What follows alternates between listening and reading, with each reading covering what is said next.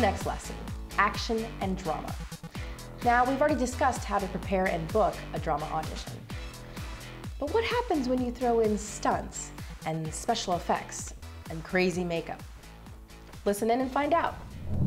I'm really excited to have actor Willard Pugh here today to talk to us about his experiences in the business, not only as a comedy actor, but also drama. You've done a number of films. Please share with us some of the stuff that you've done. Color Purple, RoboCop, Air Force One, CB4, Made in Heaven, Native Son, TV movies, Martin, Magruder and Lau, TJ Hooker, The Fall Guy, just Hill Street Blues was my first big break. So tons and tons, and commercials. Yes, we worked on a commercial together. We worked on a commercial we together. Sure did. FedEx. Yes, yes, and a film. Best boss in the world. Right. So, Casper Van Dien, how are you today? I am great. How are you? I am great. It's really lovely to be talking to you. What do we know you from? Give us some of the highlights of your career. Highlights of my career, probably Starship Troopers. I was Johnny Rico, and Sleepy Hollow with Johnny Depp, Tim Burton directing, and Tarzan. They would be my biggest things that I've done so far. Nice. So one of the questions I like to ask our interviewees is why? Why did you become an actor? What was it that motivated you? What drove you? You know, and is it still the same thing that drives you today? Why? I think certain people are born to do certain things, and entertainment is what I was born to do. I've been entertaining since I was probably 5 years old. I used to sing and do shows on my front porch and entertain my neighbors. I was in theater since I was a little kid, Memphis Children's Theater out of Tennessee. I did that for probably 10 years, from elementary school to high school.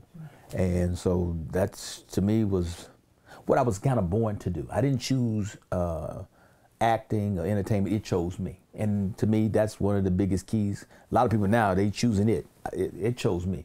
Do you have a why for why you started acting? You know, when I was 7 years old and younger, my parents introduced me to, movies, and I just got hooked. I just started watching all different films, and I'd see who.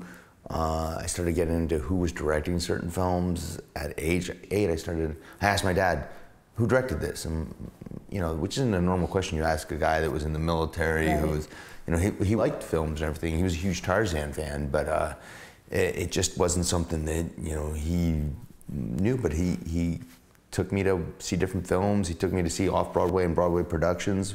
My mom and dad did, and then I'd go kicking and screaming and come back singing and dancing, because I grew up in Jersey. So, and then I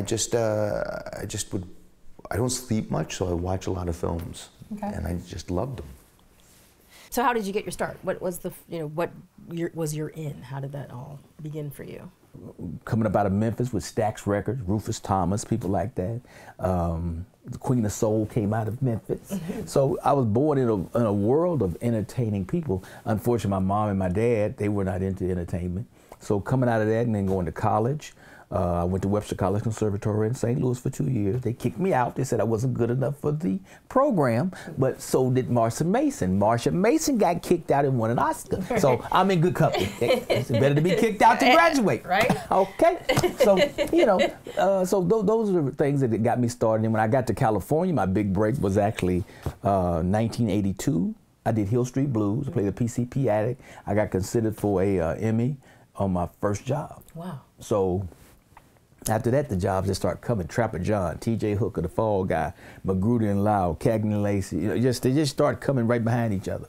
So Atlanta Child Murders, got to work with James Earl Jones and Morgan Freeman. So, just once the door opened, the phone started ringing and didn't stop. Well, I was going to go in the military, and I was going to be a doctor. That's what I was going to do. I wanted to be a doctor too, so. That's amazing. So I went to Florida State, and I started. I was going to do all my pre-med classes, and I took theater because, well, it was Florida State was 3 girls to every guy, and theater had more girls in it, and a lot of the guys in it weren't, straight. So I thought my chances of meeting a girl, they're pretty awesome. But then I got hooked on theater, and a guy goes, "You should be a model, Casper." I go, "Yeah, I'm not tall enough." And they're like, "You should just do this." And this one guy's going to this competition. Why don't you go with him? So he goes, "Yeah, you can pay for half the gas." So we went over to this model competition, and I won. Oh, wow. And I won commercial talent too.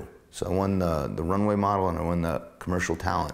And then all these agents heard about it in Florida, and they're like, why don't you come out for this commercial audition? I'm like, commercial? Yeah, you can get paid for it if you get one. So I go, okay, I give it a shot. Went on my first audition, and they go, you have to sing a song and dance. And I'm like, neither of which I do. But I started like start spreading the news, and they all just like looking like, I'm like, okay, this isn't working. So I got up and I sang a reggae song I wrote, and they all started singing along with me, and they booked me on the show, on the commercial. It was for Midway Airlines, and now that airline is defunct. I'm pretty sure it was my commercial. But I got in the union. They're like, hey, yeah, you can join the union. And I'm like, oh, that's cool, okay. And I'm like, what, do I need to join the union? They're like, yeah, you want to do that. I'm like, how much does it cost? And it was exactly like the paycheck of what I was getting for the commercial. Wow. I am not spending everything I just earned. I'm going to that. And they're like, no, you have to. So I did. And then this manager heard about me, and he was getting his Magnificent Seven, like Jonathan Taylor Thomas and Elijah Wood and me and a whole bunch of other actors that always work. And he wanted me. And he said, you're going to make it later in your career. That's when you're really going to do it. And they're going to do it right now. But this, you guys are the people that are going to work for forever, is what he said. As you mentioned earlier, you've done a number of other over 30-something films, right? and I don't know how many TV shows and commercials and all kind of stuff. And some of those have been action films. Oh, yeah. How has that differed, from like a drama? What's it like when you have to, ever do your own stunts? In the early days, I used to do a lot of my own stunts, and that's probably, I think, that's some of the reasons I got a lot of the jobs that I got, because I would actually do the stunts.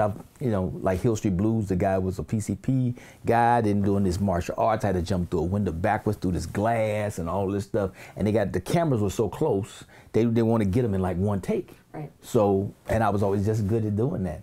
And I think Magruder and Loud, a Hunter, I just had to jump out a window. Just always all the action stuff and the car driving, I actually could do it. And were these skills you learned, or these skills I learned? You just were willing to like? Oh no, they let you no. Just do them? You had to have the skills. No, I learned to do them because I knew in this industry you got to have more than one talent. These days, people just got one talent. When I came into show business, period, you had to be an actor, a singer, dancer. You had to be what we used to call triple threats. And then when you got into the movie industry, to me, I had to see where, as an African American, I could fit in. So one rerun, big guy, so that wasn't gonna be me because it wasn't gonna be one. So I said I gotta lose some weight, get into this category, and put myself where I can do more things. So I said, if nothing else, I can be a stunt guy, I can do the action, I can actually act. I tried to add as many skills as I could to my repertoire to just make me more in demand. So I enjoyed the action movies. What's that movie? The Hills Have Eyes Part 2 with Wes Craven.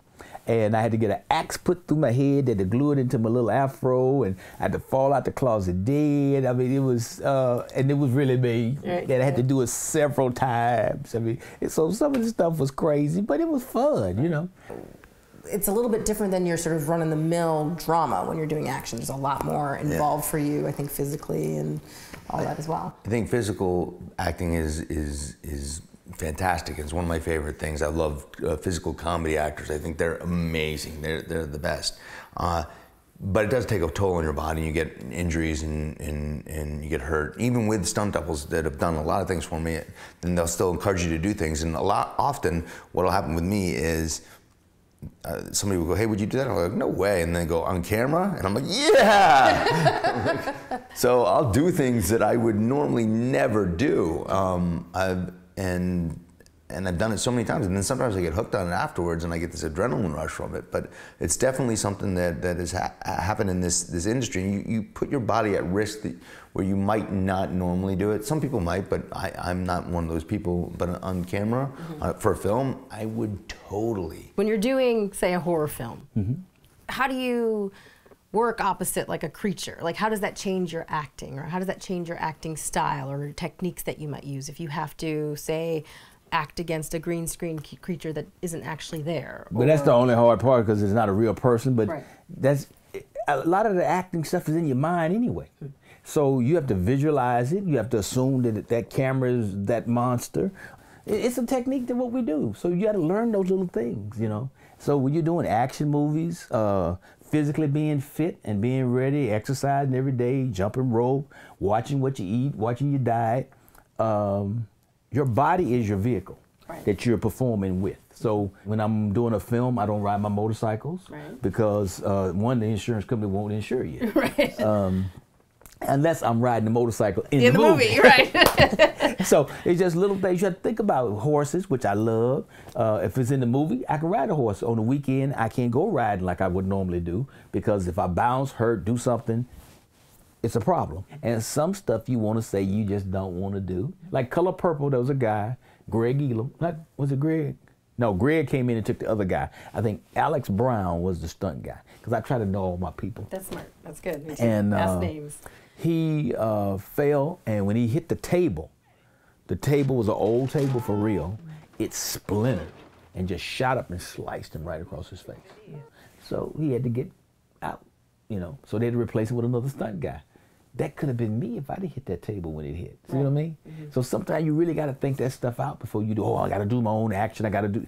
Yeah, they pay people to do that. Is it really the adrenaline rush? Is it just that you get to do things that most people will never get to do, like to leap tall buildings, jump off of stuff? Is it? Yeah, in Starship Troopers, I jumped off of a little hill, 30 feet up in the air, onto this platform, which was the tanker bug, and Paul Verhoeven, when he first saw the jump, didn't know it was me, and he comes up and goes, "I'm not letting you do that. That is crazy." And Dickie Beer and Vic Armstrong were like, the second unit director and the stunt coordinator were like, "That was Casper." And they're like, "Oh, well then, heck, we're shooting it. Expletive, and we're gonna shoot this." And you couldn't even tell with me with that helmet on. You couldn't tell if it was me or the other guys. And then also in Sleepy Hollow, when I had to ride the horse down the hill, gallop down the hill with the weapon in one hand and reins, and then go over the bridge and then come down and shoot.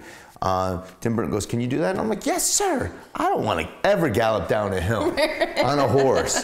And it's like 17 hands, so it was like really big. I'd ridden quarter horses. That was a purebred thoroughbred, and they're big. And this one was the original Black Beauty from the TV series. So it was a magnificent horse.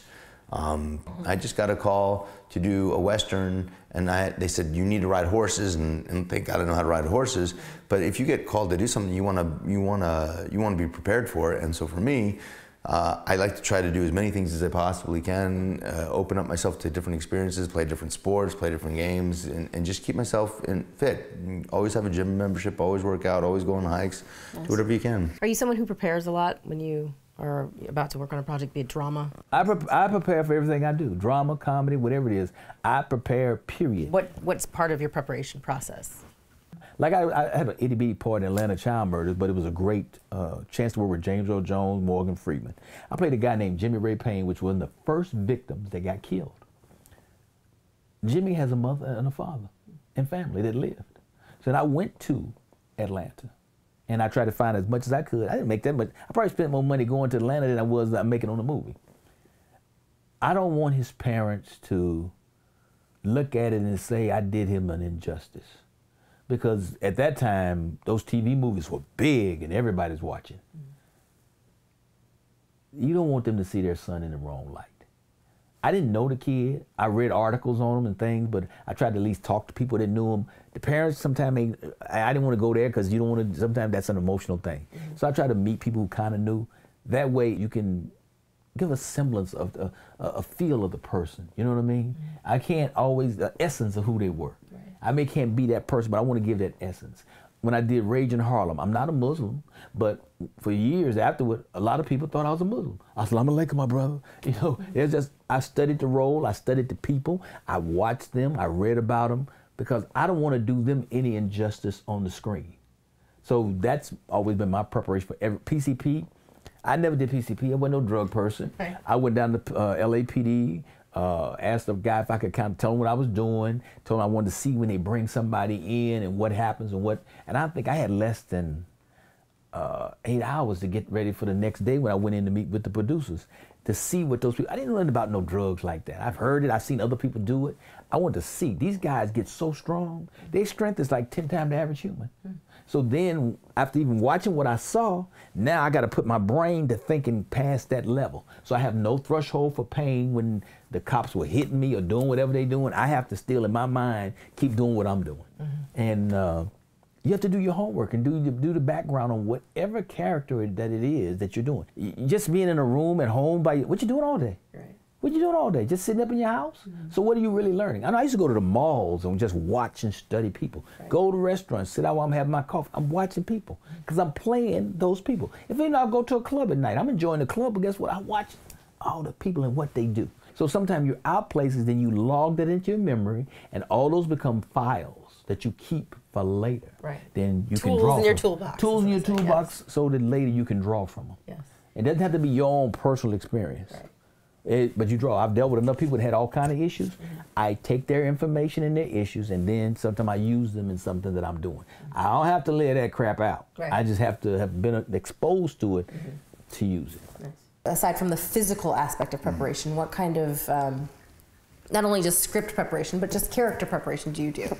Well, script preparation is easy. That's you're rewriting the words, you're learning them, you're doing whatever you can apply to yourself, and then you work with a coach or you work with another actor, you throw it off and you just practice it different ways. I mean, that's a great way of practicing, but if it's, depending on what kind of role it is, you do as much research as you can on the role. For Tarzan, I read 24 books, all that Edgar Rice Burroughs wrote. He actually wrote 24 and a half. Okay. And another guy's finished the other one. I never read that one, but I read all 24 again, because I had read them when I was a kid, because my dad's favorite character was Tarzan, so that just happened. That's but then awesome. I also watched Jane Goodall tapes, because she did the ape movement, and then I watched, of course, rewatched Tarzan films and did whatever I could to.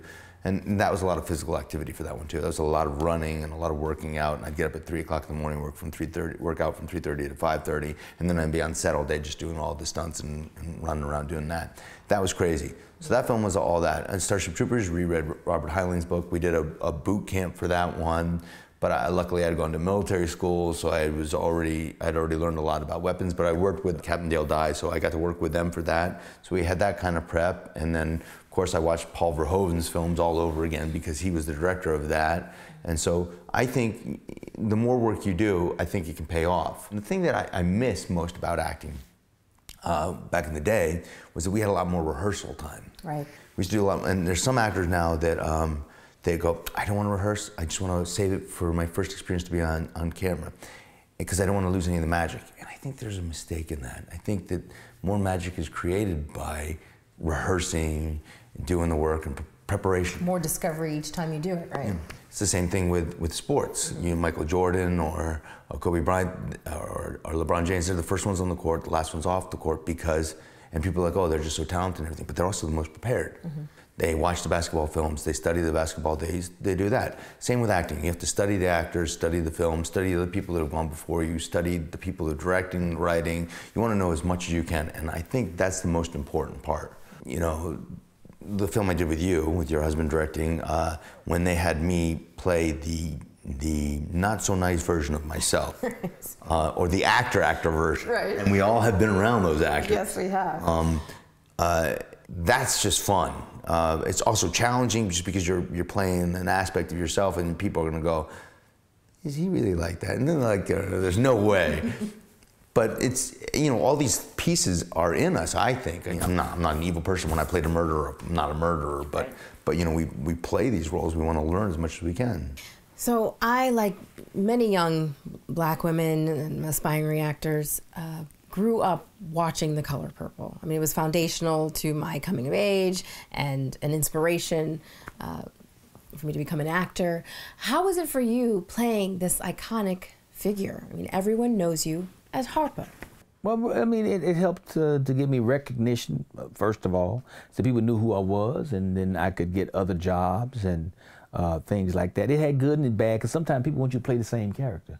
And once you get labeled, I'm Harpo till the day I die. I mean, has it been nice for you to have this iconic character? I say it is, because it's garnished me and given me a lot of other rewards from just being a part of a movie that was so big. It's history. It'll always be in history. It's in every black beauty shop in America. Right. Okay. And when you go to foreign countries, you see people and like, Harpo, Harpo. And I'm going, who are you talking to? And they're going, So it makes you internationally famous, world famous. And for a guy coming from Memphis, Tennessee, Didn't know nobody really. Nobody in my family is in show business. Nobody else acts. My mother was a school teacher. My father was a freight checker, worked for the railroad. To do what I've done, I've over-exceeded whatever I thought I was going to do. So, come on. Really? Slap yourself, get over it. Yeah. How's it been for you to play these iconic characters? I mean, Starship Troopers is like, I mean, I remember, it's crazy for me actually. I had a moment while you were talking and I thought, oh my gosh, I remember seeing him when I was, younger, watching this movie, and now like you're a dude I hang out with and get to talk to, and no, it's really amazing. How is that for you? Starship Troopers is amazing. It's longevity. I read that book when I was 12 years old. So when I got to play this iconic character, and the way that Paul Verhoeven visualized it, having, he's trying to put, as a lot of Nazi Germany, they went down to South America, and my character is from South America in the book. He's a Filipino South American. But what Paul Verhoeven was trying to do was he was pointing at like trying to make it all a utopia. Everything was supposed to be perfect looking or whatever, and so we were all clean cut. And then he wanted to show the contrast of war within that. He also wanted to show, like I think of like Nazi Germany, people escaping down there and then growing up, and then now they're like, oh no, I'm from Buenos Aires. And you're like, no, you're not from Buenos Aires. And I went to military school with some guys from South America, who looked, had blonde hair, blue eyes, and one of them had a German last name, but only spoke Spanish. And I was just like, that's just wild. So I think that's what Paul was trying to say, because he grew up, his family fighting the Nazis in World War II. His family was part of the resistance. So it's just wild. So for that, to come in and play this kind of character was exciting. And to work with him. And to this day, with people recognizing me or coming up and going, I saw you in Starship Troopers. I'm going to a con this weekend and I'll be signing pictures for it. People want to meet me there because of that movie. Right. That's awesome. Anything that gets the fans excited, because they're the people that pay the paychecks, they're the people that are interested in it. It's interesting, with cons, people used to go, oh, what do you think of those people that dress up at cons and everything like that? Isn't that ridiculous? And I go, that's what I do for a living. Right. Literally what I do for a living. So you're gonna think that I think that's ridiculous?